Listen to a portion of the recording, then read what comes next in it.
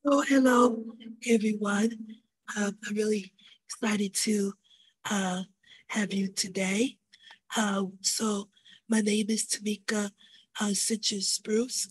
I am the lead in director here at Michigan Disability Rights Coalition.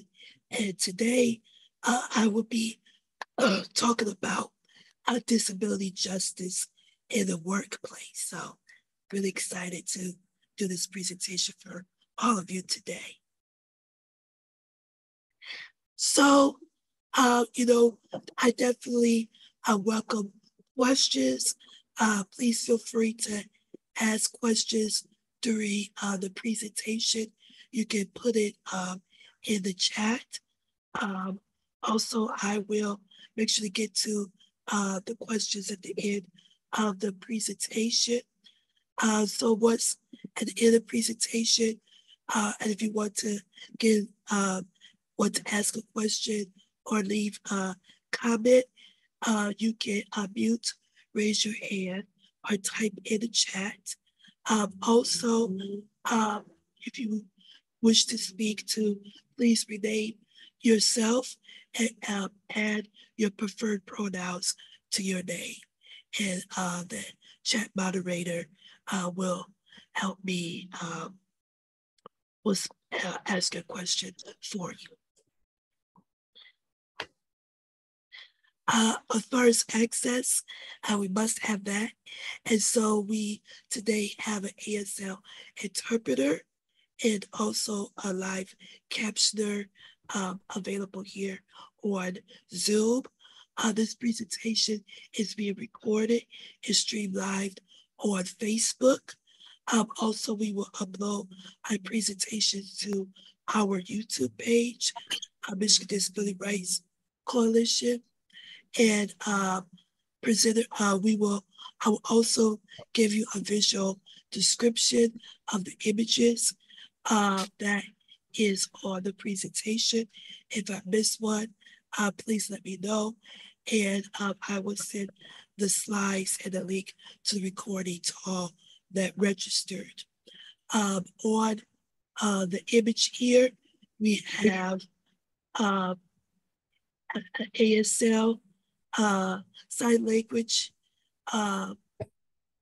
there, and there's a fist, or there's very colors of hands doing sign language.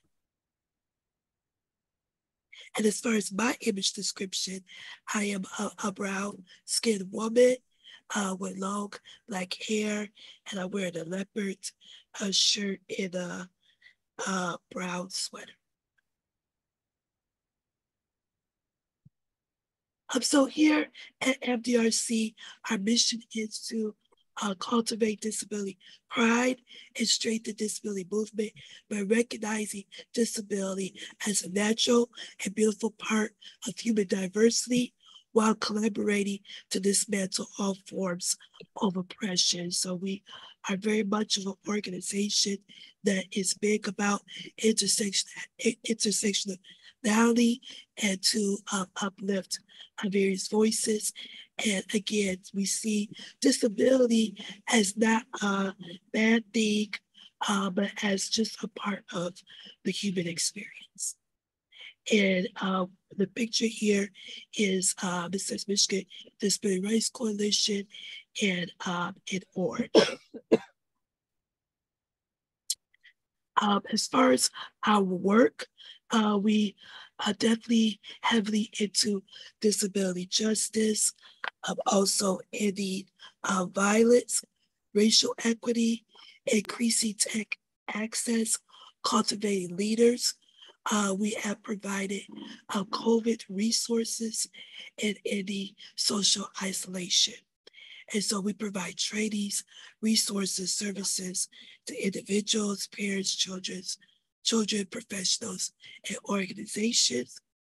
And there's an image here that says Disability Rights Coalition in purple and black, and it says with liberty and access for all.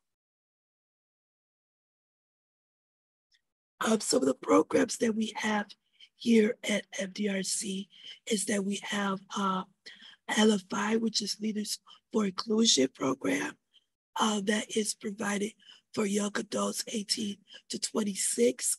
And so they provide information tools and really build the skill sets to develop leaders, to help people, young people, and their advocacy skills and, just help them become a better disability advocate. And they also find paid leadership opportunities and employment for the youth, the young adults. Then we have Her Pride, which is later this month. That is an annual event for young girls with disabilities.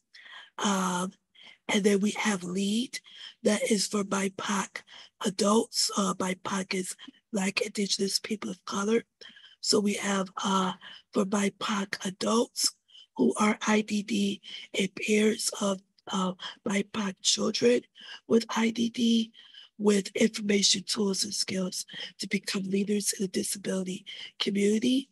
And then also we have the Michigan Assistive Technology Program, where we increase access to assistive technology that people may have in Michigan. And then there is the program that I run with Lead In.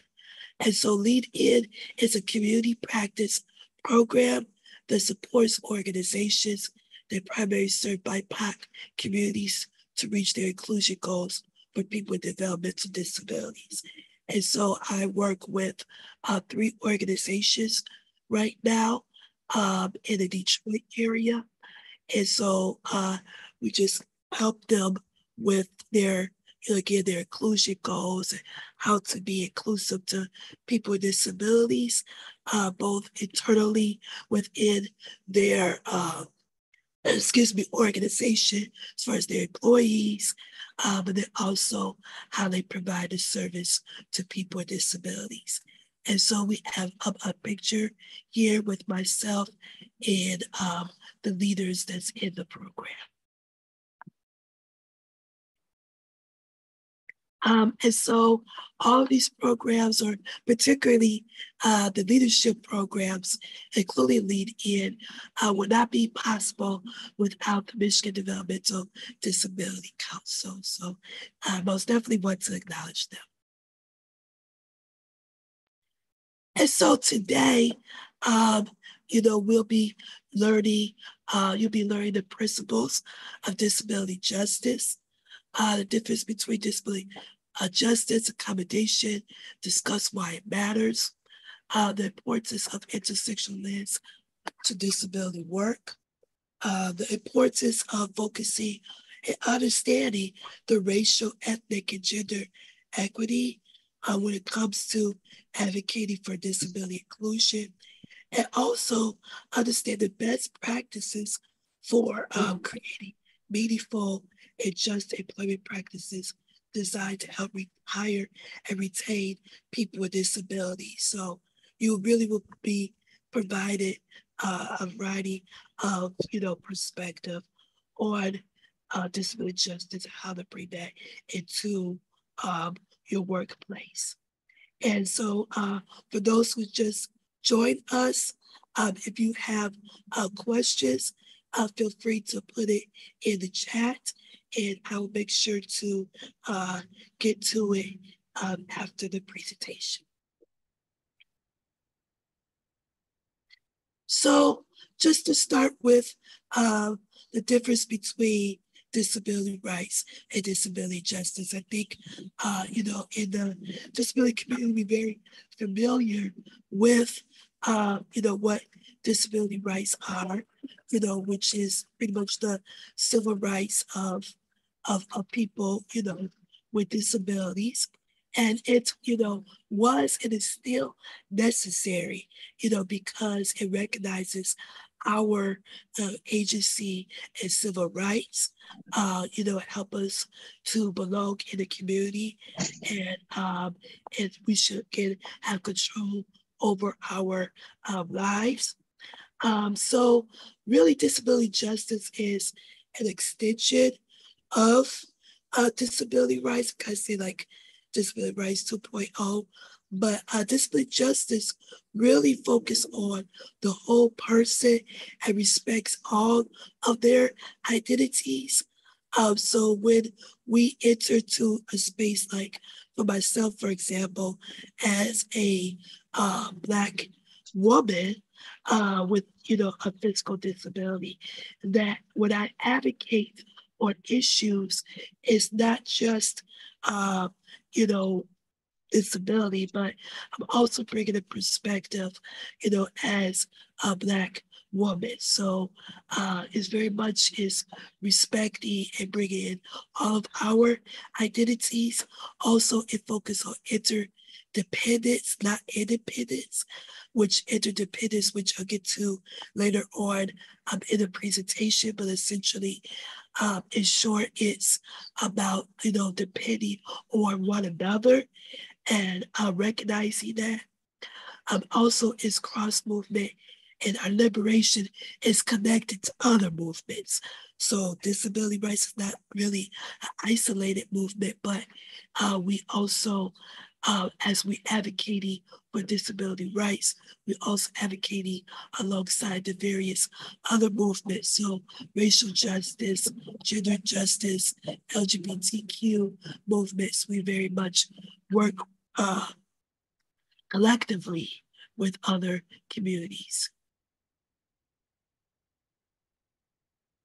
So disability justice is a term that was coined in 2005 by a collective of disabled queer women of color, Patty Byrne, Mia Mignus, and the late Stacey Milburn.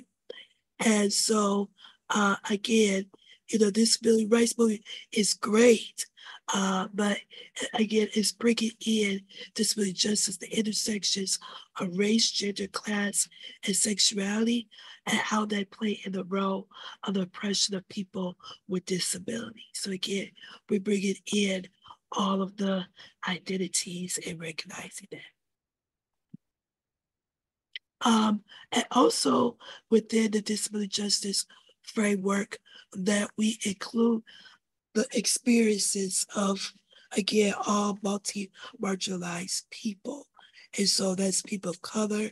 Also, we recognize immigrants, the LGBTQIA+, homeless people, incarcerated people, and those who have their ancestral lands stolen. So we definitely bring those experiences and identities to the forefront of the movement and include them in the movement. And so there are 10 main principles, uh, of disability justice, and these principles was created by Sins and Valid. We have a picture here of three Black women. One is holding a camera. The other is in a wheelchair, and the other next to the woman in the wheelchair is a woman that has a cane, and they smiling into the camera, taking a selfie. And so, with the first principle is intersectionality. This was coined by Dr. Kimberly Crenshaw in 1989 to address how when Black women exist at the intersections of race, racism, and sexism.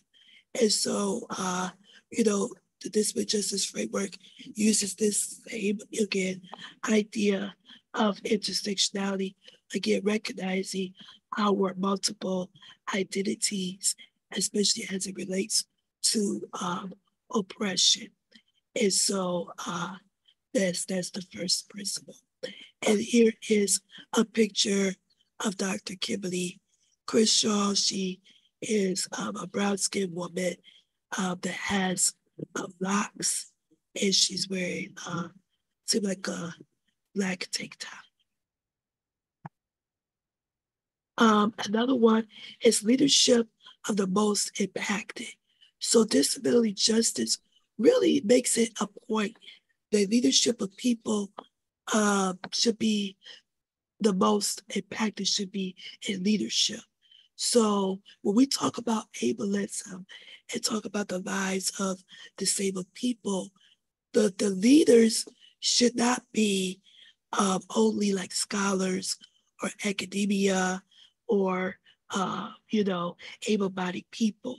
It should be when we talk about things that affect disabled people, ableism, it should be those who are the most impacted.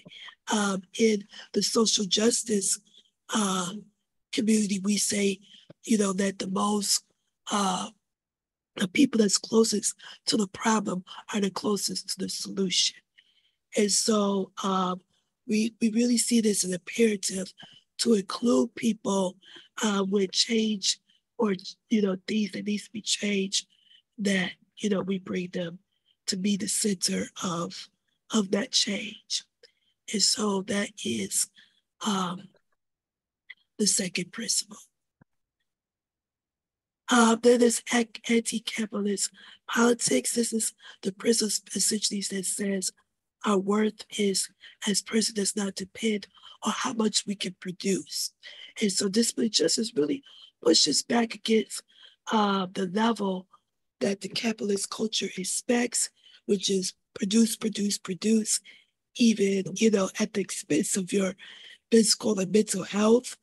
And so, it's like the worth of the person is not based upon how much they can produce, but based upon just being, a human being. So that's why we really pretty much push back on the capitalist culture.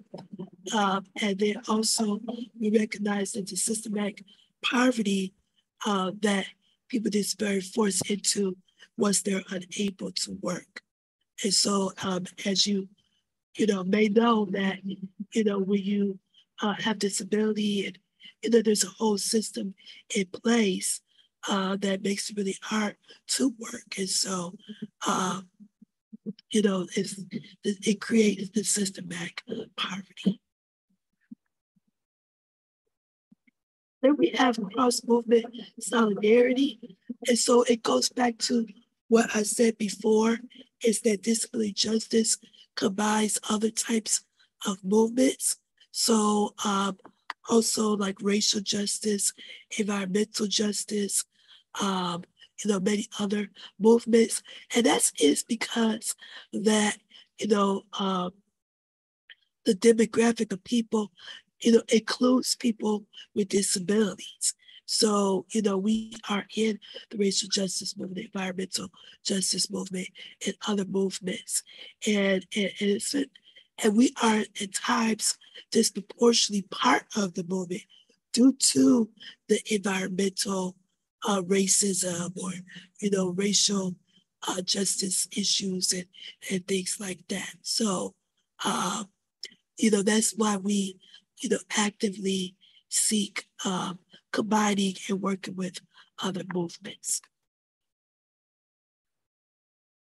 The fifth principle is that we recognize disability wholeness. And so we hold that disabled people are whole. We are not less than because of our disability. So it, really ties into, disability pride as well. We know in society that, we see sometimes people see disability as, a bad thing or, uh, like less than or, and things like that. So, it's just like, no, I am a whole person. I don't need to be fixed. I don't need to be changed, I am a whole person. And so we really recognize that in this space. Sustainability, that really goes into, as disabled people with, sometimes with, different health conditions and such, that we may not be able to, do the work as fast or just to keep going, and things like that. Sometimes I get health conditions and things pop up where we need to stop or slow down. And that's necessary. Self-care and all those things are necessary because it sustains the movement. Because if we just work, and push our bodies beyond the limit where we're doing harm to ourselves, is also harming the movement. And so the it's really keyed on to be sustainable. It's okay to take breaks, it's okay to stop, it's okay to slow down when it comes to doing the work so we don't get burnt out.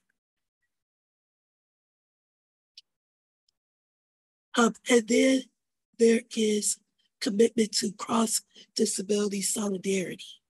And so, their disability, we know, runs the gamut.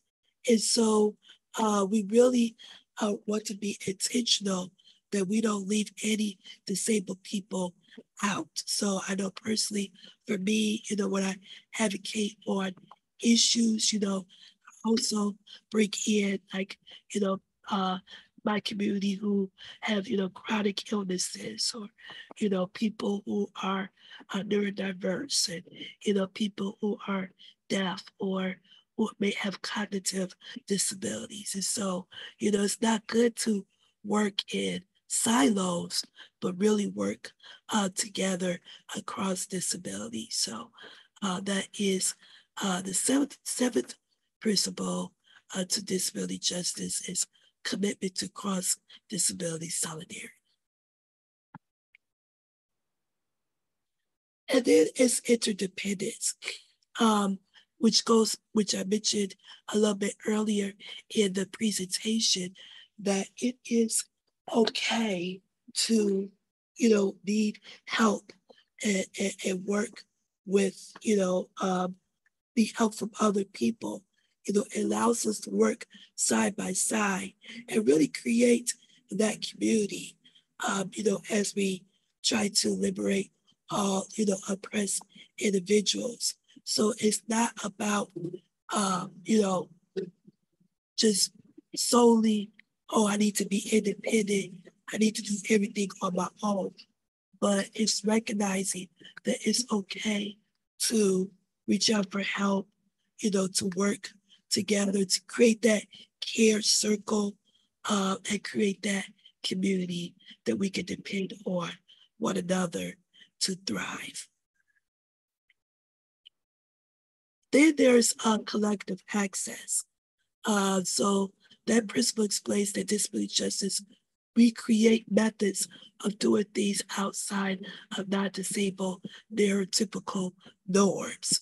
And so essentially that is saying that, when we have meetings, when we create spaces, that we want to make sure everyone has access to the meeting, have access to the space. We want to make sure that no one is left behind. And so we're really keen to collective access. And then we're about collective liberation.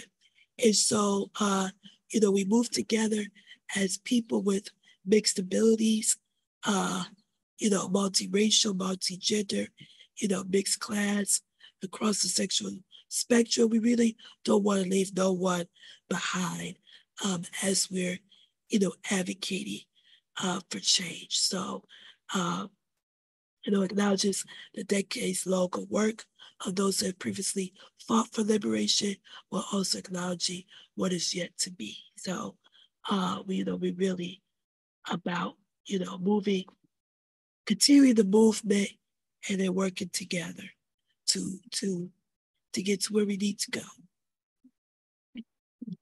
So those are the principles, and I know that's a lot when it comes to content. So if you have any questions or comments, please put it in the chat, and I will make sure to get to those questions at the end.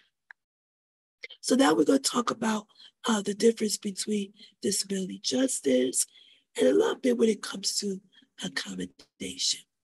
So the history of job accommodation, we know that this is under the Americans with Disabilities Act, Title I, that prohibits discrimination based on employment.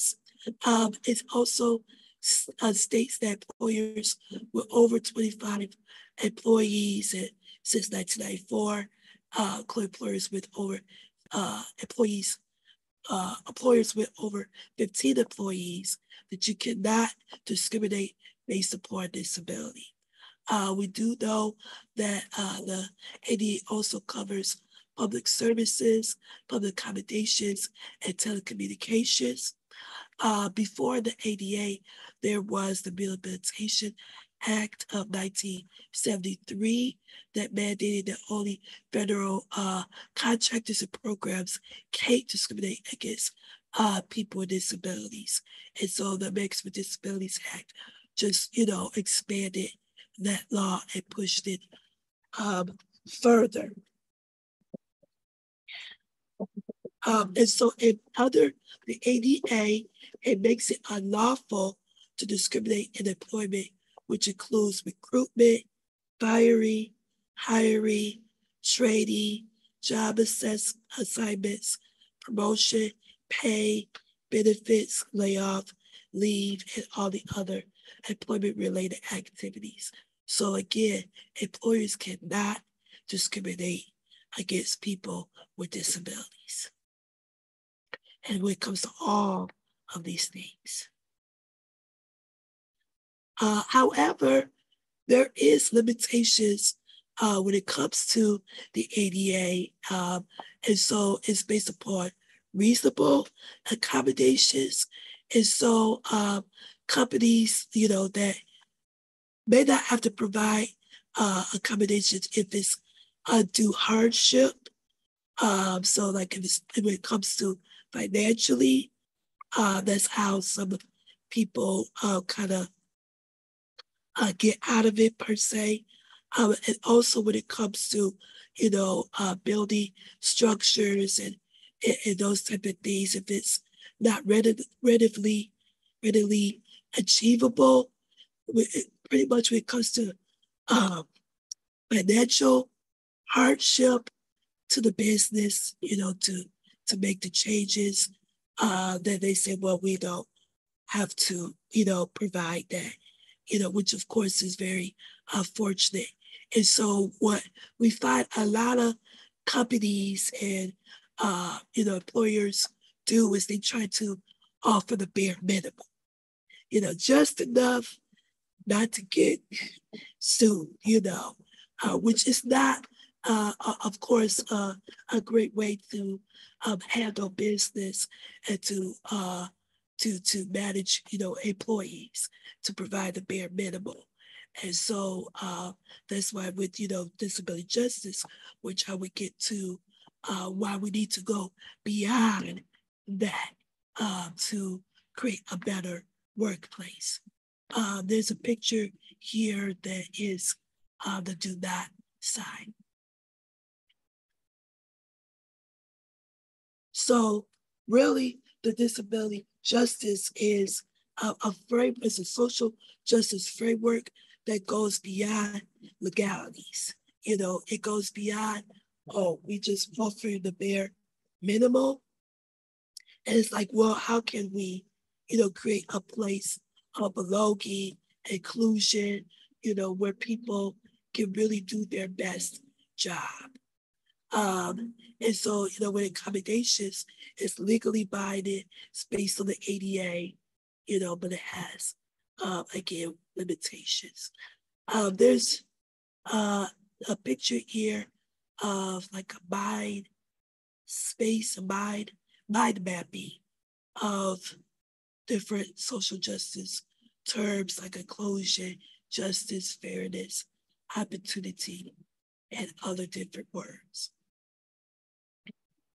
And so the main difference, accommodations are reactive, meaning they are provided in response to the needs of individuals with disabilities, which of course, you have to, um, you know, provide accommodations, but, it's really, in my perception, is reactive. Disability justice, though, is proactive. It's aiming to create systematic change and address the root causes of inequality, inequity, and discrimination faced by people with disabilities and their intersections. So it's thinking proactively instead of like thinking reactively. Also, accommodations at workplaces typically focus on meeting the needs of specific individuals. Again, when it comes to, providing the things that they need, but this would just the workplace will look at its policies and will be accountable to the systems that they create. And that's the key, to companies will hold themselves accountable. And the goal is to not to oppress, but to create a healthy environment for everyone, including people with disabilities, can be part of and do their best, work. And so that is the difference based upon my own perception. And so that's just a little bit. Again, I know that's some information. So if you have any questions or comments, or if you experience some, accommodations or uh, things that, if you have any comments on, that you see the difference between disability justice and accommodations. If you can see the differences too, and have some examples of that, please put in the chat. And so, and talk about the intersectional lens to disability work. So according to the U.S. Census .gov, that non-Hispanic Blacks, Black adults have higher rates of disability due to arthritis, diabetes, and hypertension. And so, and there's many reasons for this when it comes to, poverty, uh, when it comes to, because we know with poverty, um, there's a correlation with disability, even, among white disabled people as well. But then also, when it comes to race and disability, there's, unconscious racial bias in the medical systems. And then there's a social determinants of health, which social determinants of health is essentially is a public health term that looks at the various reasons of what determines people's poor health outcomes. And so, so it looks at the environment, look at people's zip code, look at race, look at gender, and those different types of factors. So that's what social determinants of health is. So when it comes to race and disability, that again, Black adults have the higher rates of disability. When it comes to education, Black children with disabilities are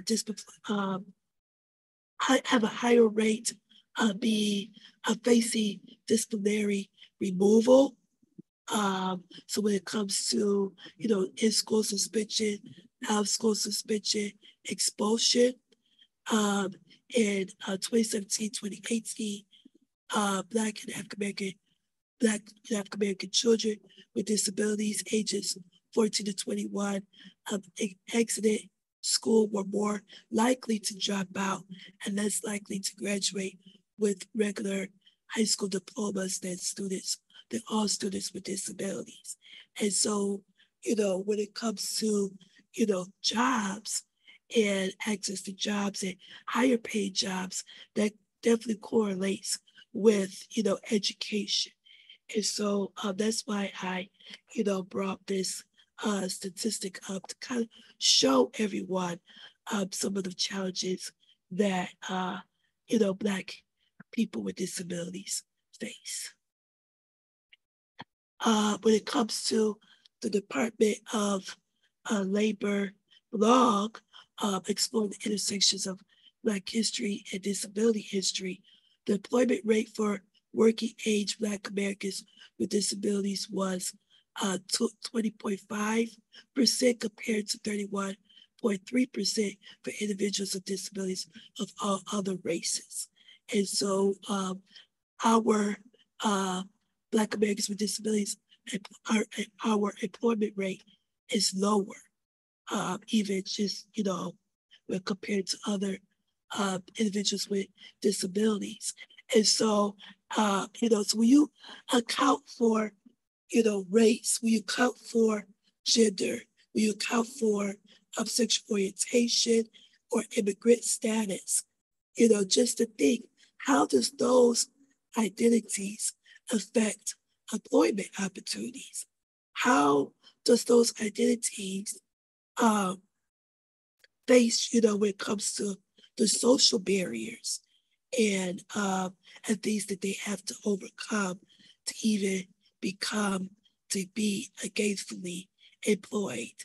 There's a lot of barriers that exist. So as we do the work, when it comes to advocating or when it comes to, employment opportunities, as managers or such, we have to keep an account of, making sure that we look at people intersectionally and to make sure they have the opportunities as well. So when it comes to best practices for creating meaningful and just employment, I love this quote by Patty Byrne, is that disability justice framework understands that all bodies are unique and essential, and that all bodies have strengths and needs that must be met. We know that we are powerful, not despite the complexity of our bodies, but because of them.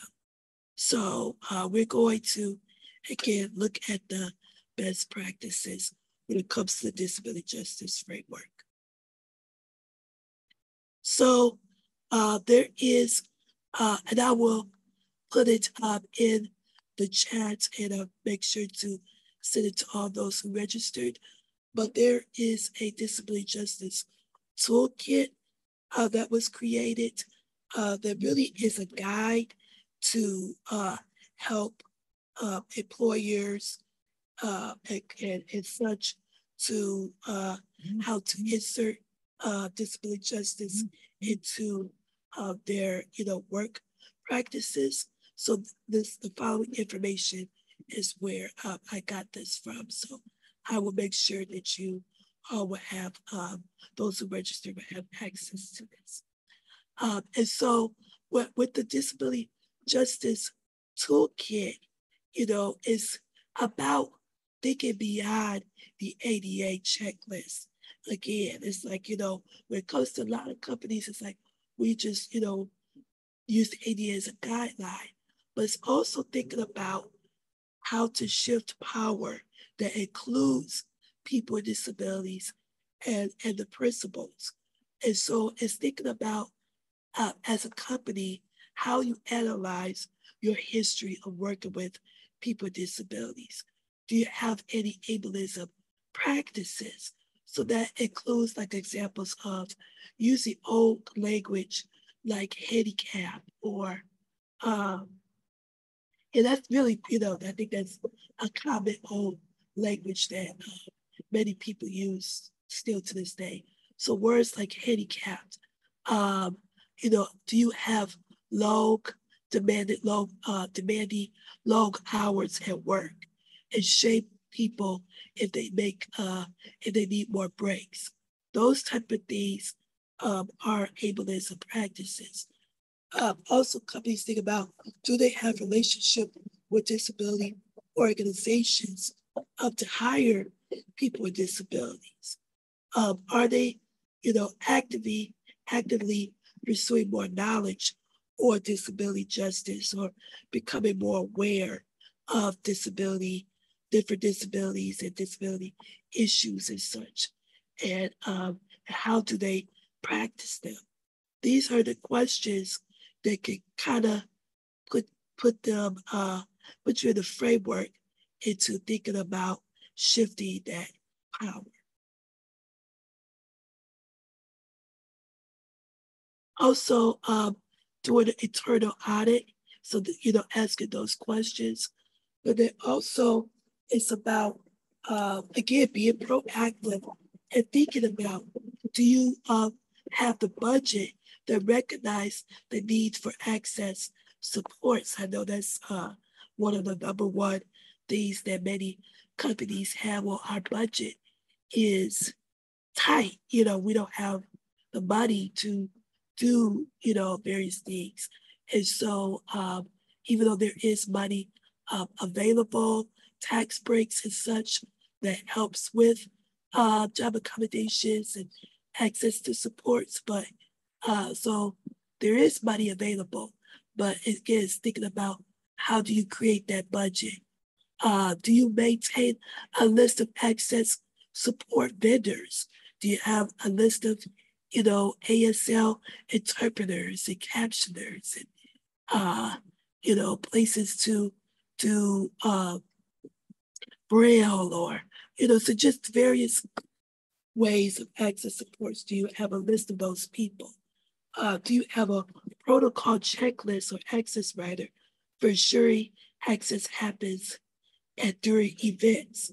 So, the access writers there are people that is their job to come and help companies when it comes to conferences and events to make sure that it's accessible to disabled people. So, thinking about, do you have that as a vendor or access checklist?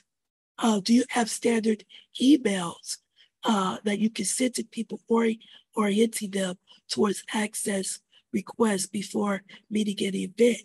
So that's another thing that I think a lot of companies don't really think about.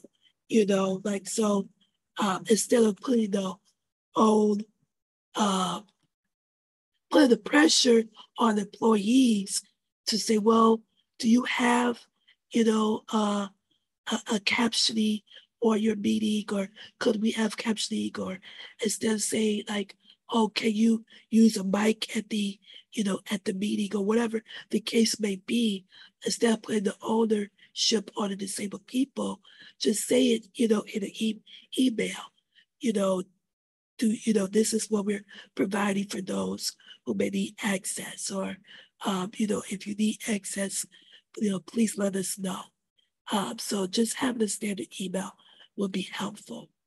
And it goes back to when it comes to job accommodations. So standard email that you can send to orienting them towards not only access requests, but accommodations for the job. So the same process could be as well. So again, I just want to go back to thinking proactively instead of reactively. And then also when it comes to people, how many disabled people are working in your organization? Do you know? I know when it comes to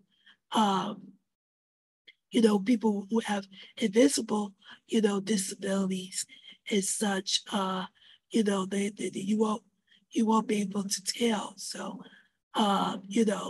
understanding that you providing those accommodations and make it readily available.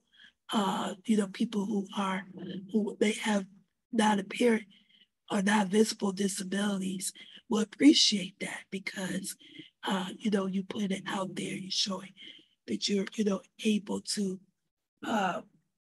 provide those accommodations.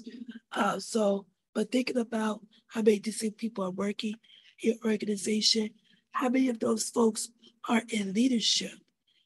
Is there a process of, promoting disabled people that understanding that number will determine a lot? Is there a history of disabled people being forced to leave your organization actively or passively?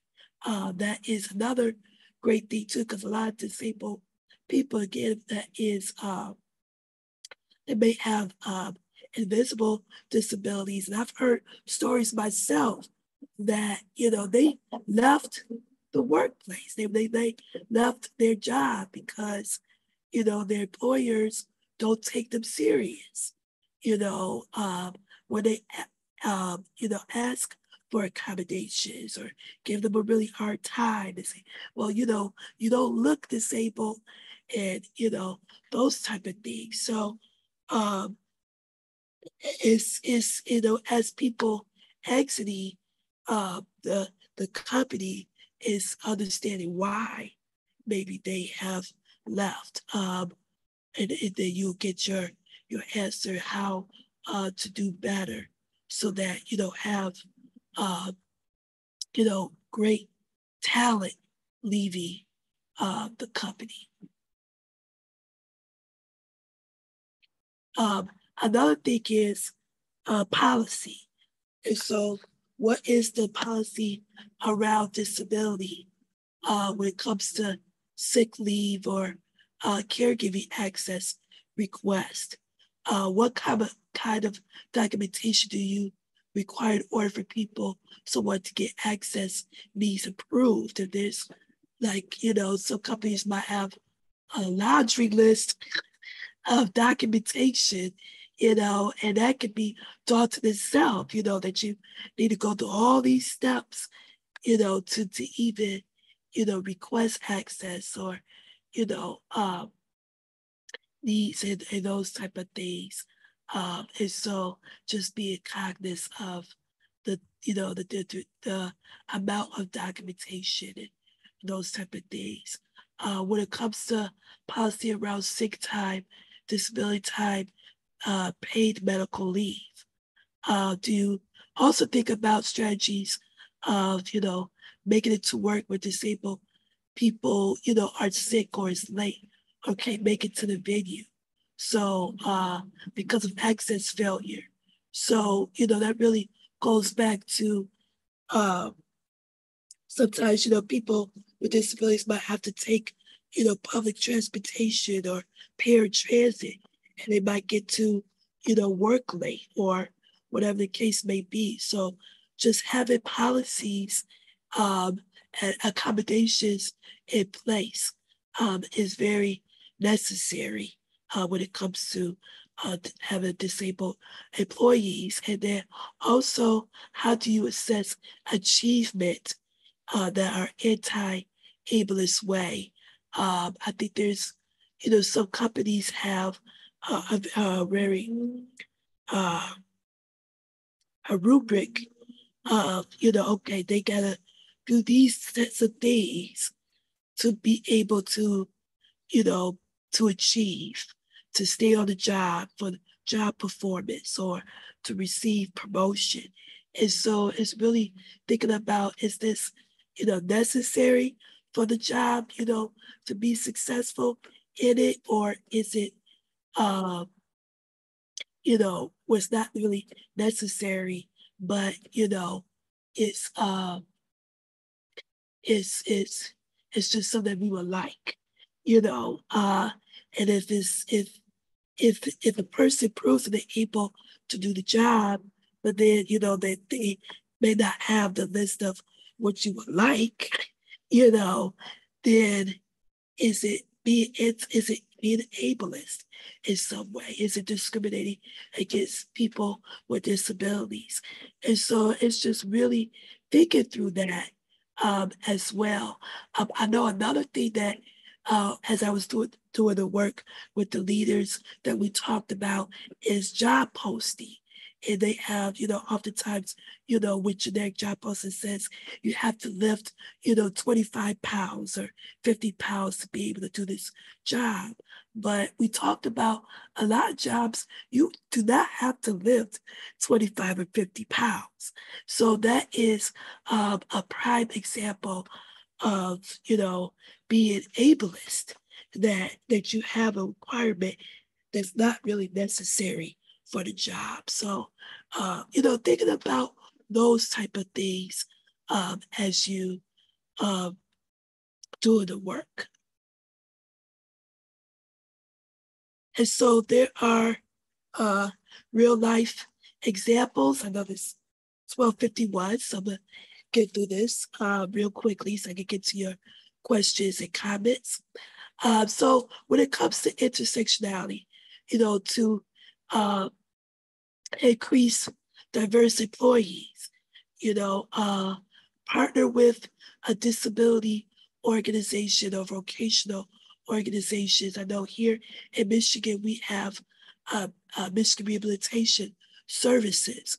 So you can very much find qualified, great people with disabilities through these organizations, partner with colleges and disability services on campus to find disabled, students, and make sure to create a work environment that celebrates differences in a place that they feel like they're valued. That's very much, important as well. To create diverse leadership, you should have leaders who have disabilities within the organization. This shows to other people with disabilities they can be promoted within an organization. Also, when you provide a service, as an organization, please include people with disabilities who are the most impacted, in doing the work, and not, to co-lead those efforts. And so, if you're looking within an organization how to help disabled employees or you create a better environment, make sure that committee is led by disabled people. And again, when it comes to, services, make sure that, it's led by the most impacted to get their voice. And if you're going to analyze ableism practices, please have a person with disability lead those efforts. And so it goes back to, especially when it comes to policies, reach out to, us here at FDRC, or, there's other nonprofits or, individual contractors, disabled people who are contractors, to analyze the policies and practices. Cross-movement organizing. So, and this would be great in DEI type of programs within companies. But so, as you're learning about anti-racism and, all those type of things, include disability in them as well. So you learn all of the different ways that, stigma and biases can play into part. This will help you understand the various big issues and how to stop harmful practices. All the isms are interconnected. And here's a picture here that says, with size, love, not hate. Select C, unite. And then also understanding that, bring values, sustaining minds and bodies. So it's okay to offer short breaks for workers, when needed. Put that into the practice. I know there's some companies that have, like mindfulness rooms and, offer different discounts or different things that helps people, with their mind and bodies and those type of things to make sure their employees are well, mind, body, and spirit. So, offering those things is also important. That will also, of course, benefit disabled workers. Also understand disabilities are not monolith. So, treating people according to who they are and to celebrate teamwork, create a work environment that it's okay to ask for help. And again, everyone is feeling valued. And understanding when it comes to collective liberation, understand this organization department, you have the power to shift workplaces to be truly equitable and to place all people, in this case, people with disabilities, can belong. So, companies could definitely be in that forefront of, collective liberation. And so that is the presentation. I'm going to put or Agent, if you can put the survey in the chat. So please let me know your thoughts. I definitely want to hear your feedback.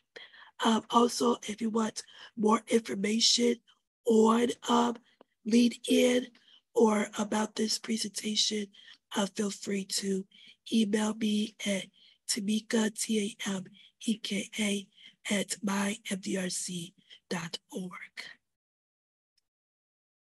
Okay, let's stop the share.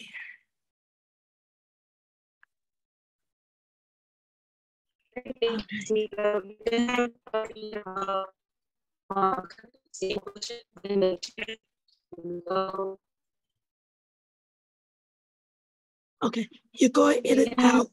You're a little choppy. You're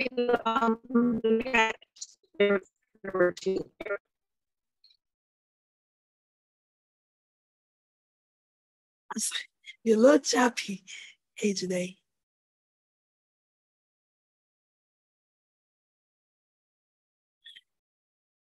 So just reading what's here. Okay, Anna, so the anti-capitalist principle of disability justice was ground shaking for my perception of myself as a disabled person. It really helped me to recognize the internalized capitalist attitudes that made me feel guilty for resting, yes.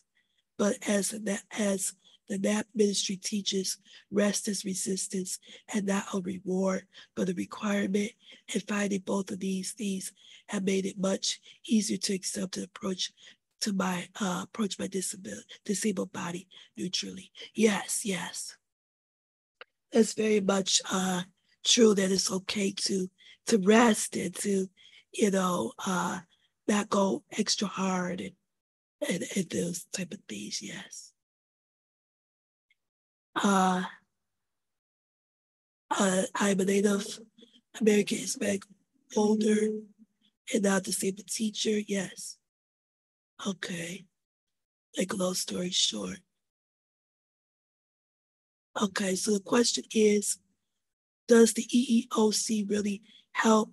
They seem to be far more for the employer. Yeah, your question, Anna. Yeah, the EEOC which is the equal opportunity division. Yeah, it's they are supposed to provide assistance, as far as if you feel like you're being discriminated against. I don't know what to do in that case. Maybe reach out again to see if there's somebody else, because sometimes within agencies it's depending on the person that you get. So maybe reaching back out, but I know there's the civil rights department. I don't know who would be the best. Maybe they're looking to get an attorney.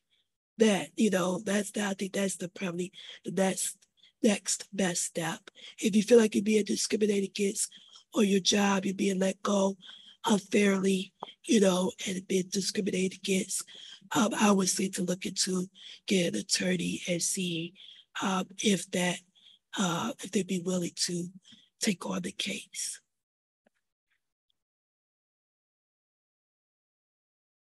Yes. Disability rights of Michigan. Yes. All right.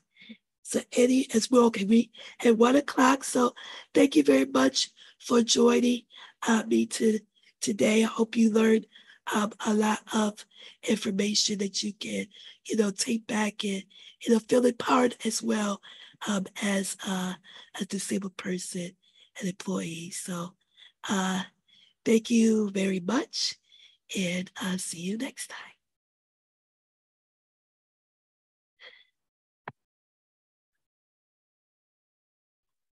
Bye-bye.